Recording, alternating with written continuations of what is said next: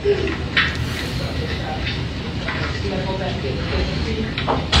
the videos before the court in 2000. Over this shit, then I'm going to trial. I'm not Ant Glizzy, won't throw in the towel. You ain't never crossed street like this. 2 3s 4 5s. Bet you we sending that shit. Switch on a glick. 3 gon' click till it click. 3 seconds, then empty that bitch. Weaving through traffic, 3 slit in the stinger. Crack me an op and that snacking on Pringles. Thumbing through bands, got custom. Ant Glizzy is undefeated, man. Y'all know why he's been undefeated? Because people have been allowing him to put bones on people. And he's been getting away with it. People enjoy listening to him lie and create false narratives. And it's sad, man. It's sad. That's just like people are allowing him to teach them about Islam. People are sitting here allowing Master Splinter, Booty Bandit, Rape Bill Cosby Glizzy, right? To teach them how to be Muslim. And then you believe it and you challenge Muslims on it. Even with Muslims posting the truth. But it's sad, right? But when I hear Ant Glizzy talking, right? All I hear is this. Watch this, watch this.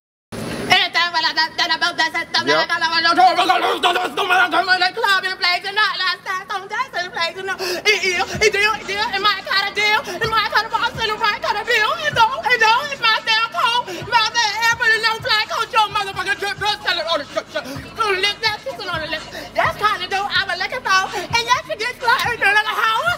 Excuse me, you're a hell of a guy. My Say it with me. Right. Yeah, that's all the fuck I hear. I don't know what y'all hear, right? But on me, that is Ant Glizzy to me. Like, y'all sit and take messages and word and believe and hold on to what the fuck that mental health patient got to say.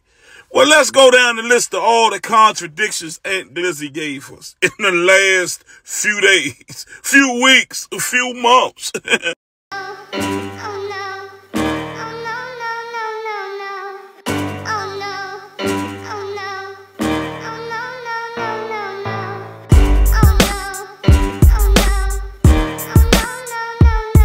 As you can clearly see, one of the first lies Ant Glizzy told today was the fact that that was my baby mother.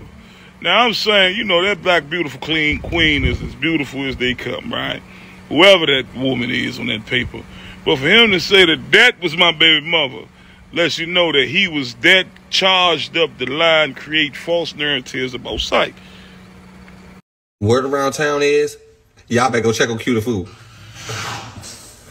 Let me tell y'all why.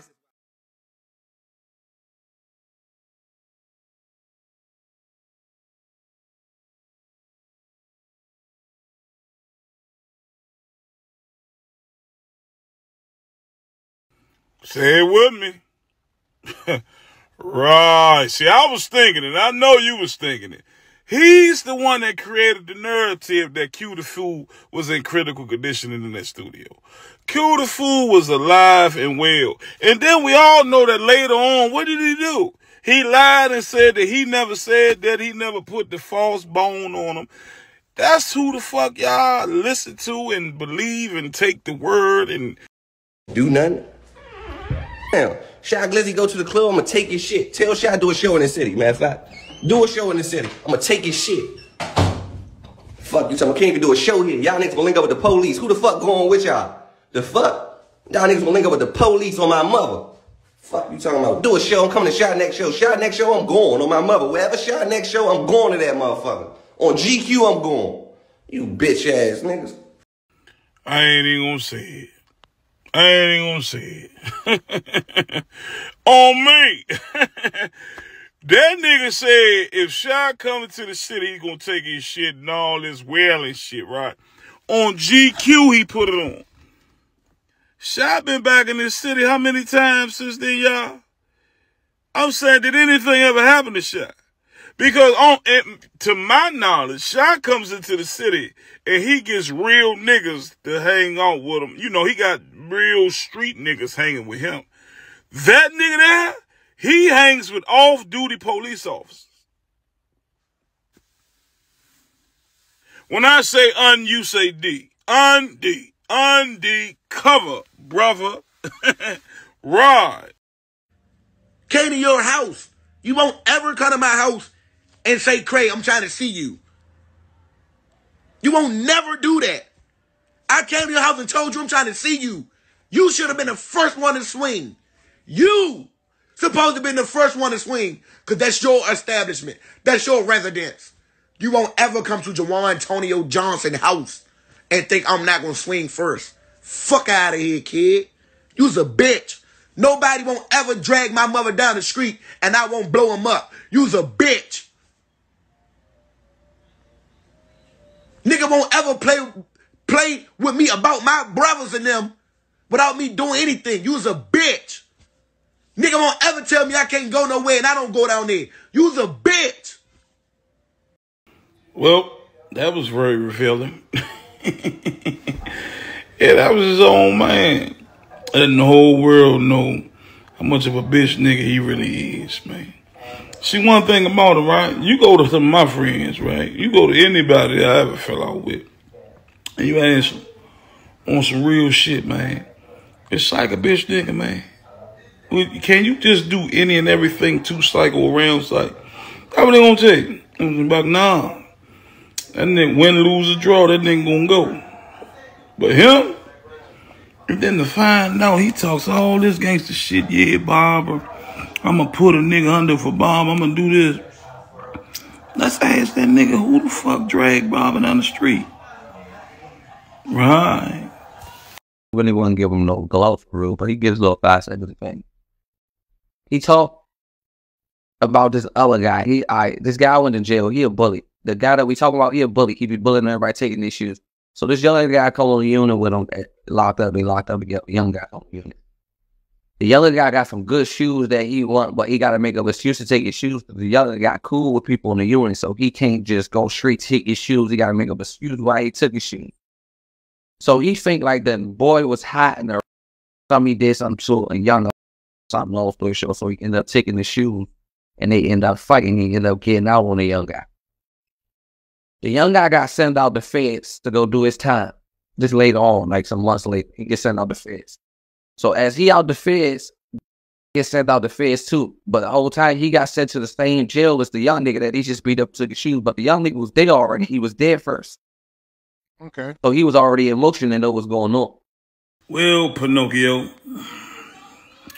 let's get into the details of separations in DC jail. If you get in a fight or stabbing or altercation with somebody in DC jail and the police break it up, there's something called a separation. Those separations from DC jail follow you into the federal system. So there is no way I would ever been able to go back around Nardo after I took his shoes. That's one. Two, you fucking liar. Nardo never been to a penitentiary. He been to FCIs and Lowe's. I've been to all penitentiaries, bro. Never been on the yard with Nardo. So those are two facts that you could have easily went and fact checked before you went live and started making these videos. Welling. Say it with me, y'all. Right. Stupid nigga.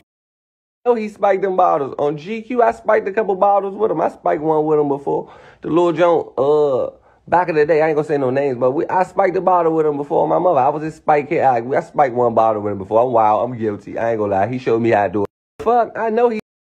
Well, ladies and gentlemen, that's him admitting to being a rapist. Yep, the great Ant Glizzy, Bill Cosby Glizzy that all you follow and love. He just admitted to being a rapist. He said, I'm guilty. I'm guilty.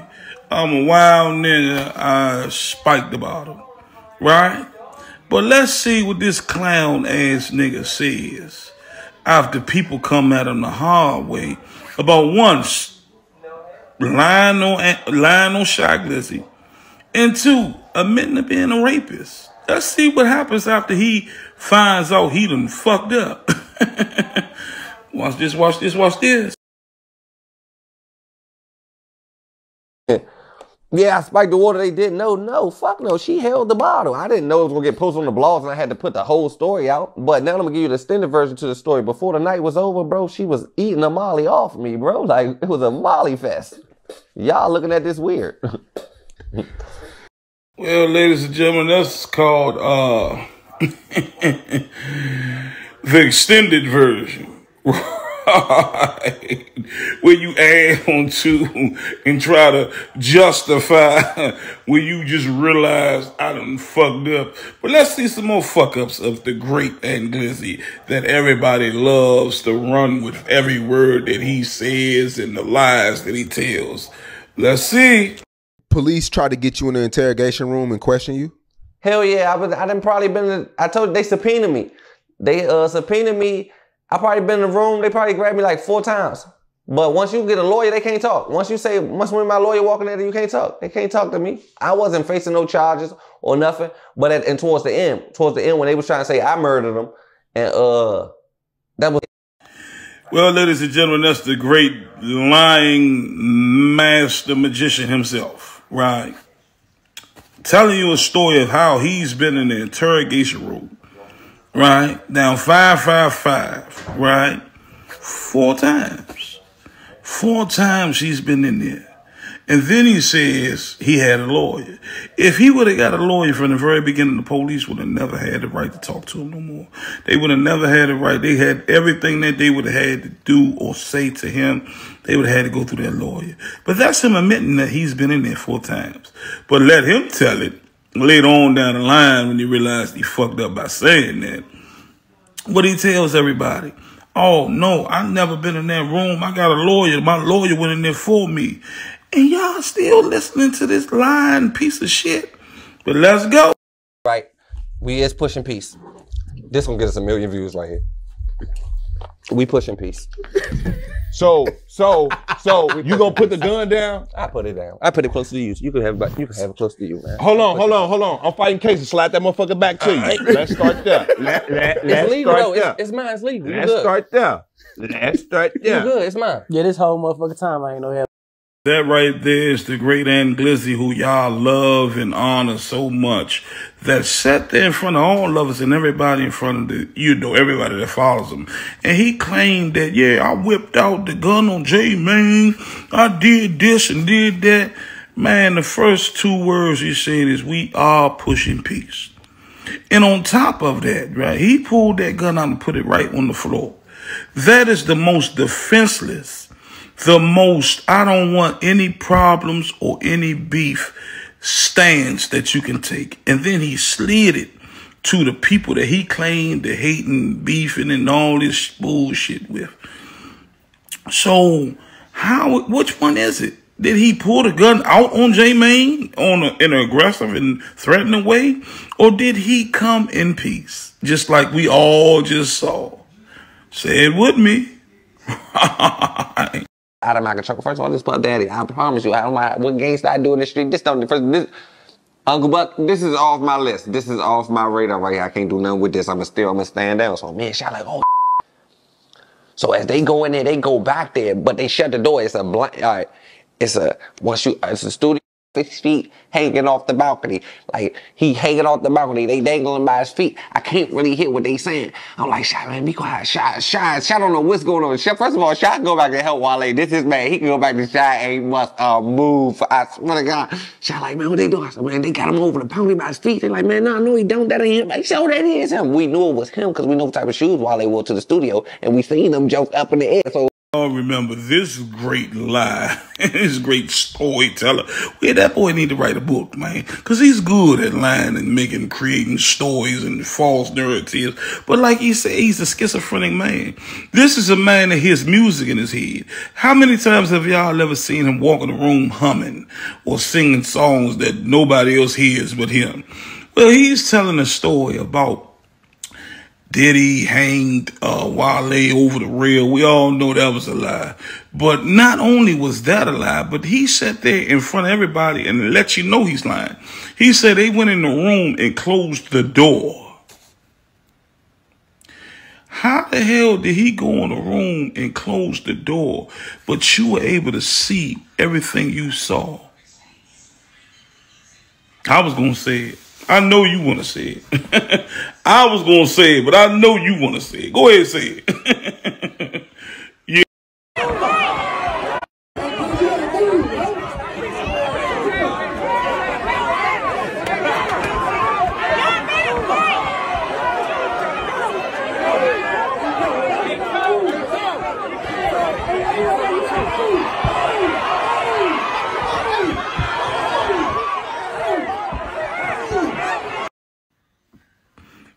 Now, that's the great Uncle Buckets. Uncle Throw Up Bucket, because that's the only bucket I saw that day. That's the great Uncle Buckets. Running around telling the whole motherfucking internet that he was going to beat this shit all day, he roughing. That's the great Uncle Buckets, y'all. That's the one y'all choose to believe the narratives that he give you and the lies that he tell you. That's him right there. Y'all might want to go back and check that out one more time. That's the great Uncle Buckets himself. Call him Throw Up Bucket. That's what you call him, Welling Bucket. Hey, Slim, you got this rope on that weak ass. Yeah, bro.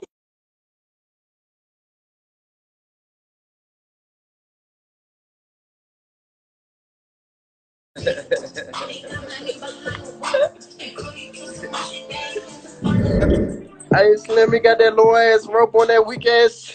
Yeah, bro. I run that back.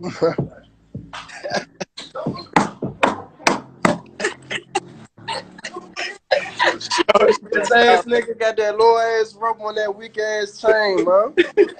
Yeah, rope on this weak shit. God damn, Slim. This weak ass. I'm saying, when he gonna slide though, man? Hey, Barbara, where you at, man? Hey, fool. This my bag might cost more than this now. Know your eyes are not deceiving you. That nigga made all this talk about his shit never being. See, it's a difference from me and him, man. If somebody steals something from me, I don't know who it is. Anybody can get stolen from. A thief can steal from you at any given day. However, that bitch nigga Ant Glizzy had his chain taken from him. Ain't nobody in the history of Washington, of Big Syke, ever took anything from me. But that bitch ass nigga hides in that house for a reason, man. He's scared to come outside. Right, see?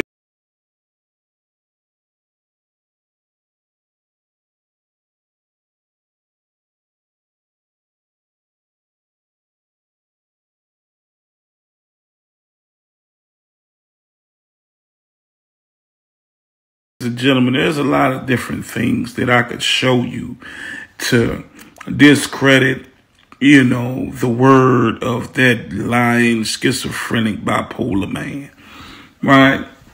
Like the fact that he said they were shooting the Drake when come to find out GQ was killed with a .22 caliber bullet. Like he said, you know, he was so hurt that his friend died, but he told police and other people that he just happy it wasn't him. Like he said, you know, then we found out that he went in GQ's pocket and stole all GQ's money. But let him tell it, you know, none of these things happen. You know, and at the end of the day, let's figure out when he gonna go down that court building with me. I still got $5,000, man, to prove that these DACA numbers that I have are not fake. That would expose who they love.